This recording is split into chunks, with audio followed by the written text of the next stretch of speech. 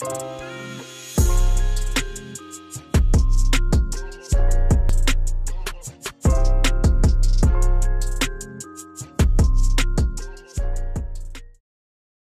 is up, guys? Back with some more breaking news. This news actually came out a while ago, but I have not seen anyone talk about it. It came out like 2 days ago, I think. So I figured I might as well bring it to you guys because I feel like this is an underrated thing that happened. And what happened is that Kyle Lowry sold his house in Toronto. Now, you could go two different ways here. You could be like, okay, that's it. Toronto, Kyle Lowry is done. Like, he is gone. 76ers, Kyle Lowry, here we come. Or wherever you think he's going to, Clippers, whatever. Or you could be like, okay, maybe he's just getting a rental in case the Raptors ship him out, but he wants to stay. Which I could see because I don't think Kyle Lowry wants to leave the Raptors. I think it'll be very emotional if he does decide, okay, maybe it's the best decision for both sides. But remember how emotional he was when DeMar DeRozan got traded? Even though they ended up winning a championship, I still think to this day that bothers him that happened. Even though they won a championship. So I could definitely see that he wants to still be in Toronto, but he might be like, okay, maybe it's time to have a new chapter in my career. Or he might just have sold his house, like just as a regular person does sometimes. Or he's like, okay, let's get out of here. Pack our bags, sell the house. We are heading to Philly or Los Angeles, wherever. Because the two rumor places are Philadelphia and Los Angeles Clippers. I've also heard Knicks a little bit, but not much. He didn't make the All-Star team this year, which was kind of not very surprising, I felt like, to me, because the Raptors have been so trash this year. But, like, he's been an All-Star for so many years in a row that it kind of felt weird that he wasn't there when I watched it tonight. Because this is probably a different day that you're watching this than the All-Star game. And he's putting up 18, 7, and 5.5. So he's still putting up All-Star caliber numbers. Like pretty similar numbers to last season. And he made it last season. But with the Raptors not playing well at all, he just didn't make it, which I think is definitely legitimate, definitely fair. A lot of people were saying like one of the Raptors should have made it. No. Just with the way they're playing, no. That's mainly Raptors fans that are saying that. They're like, oh, Fred VanVleet should have made it. And then people are like, no, he should not have. And then they're like, okay, Pascal Siakam? And people are like, no, definitely not. Pascal Siakam, like, I think it's underrated how bad he has played. Just played terrible. And I know I'm going to get hate for that in the comments, but I don't like Pascal Siakam's game. I don't think it's very good style to play. And then after that, people were like, okay, Kyle Lowry, and everyone was like, no, it's not fair for the Raptors to have an all-star. Yes, the Magic have Nikola Vucevic, which is kind of random and weird.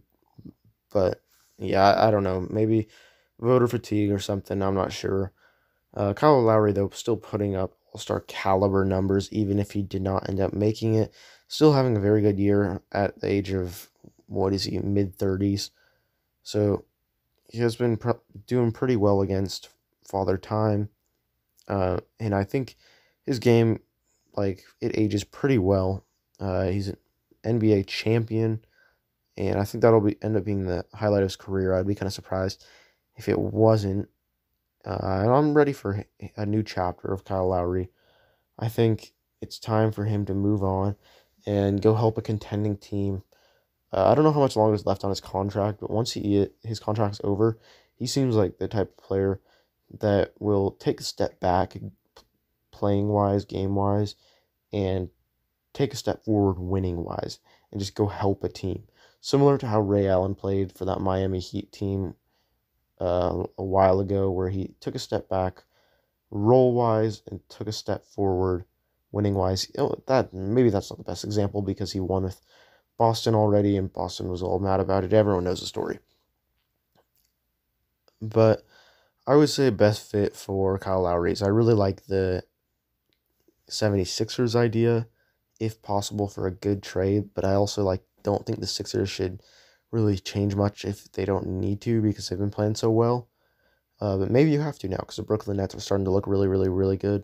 So maybe they do end up making something like that happen. Or then the other one that's been talked about is the Clippers, which, yeah, that would make a lot of sense if they could do that. Reunite Kawhi and Kyle Lowry. They already won a championship together. Every single season they've played together, they won a championship.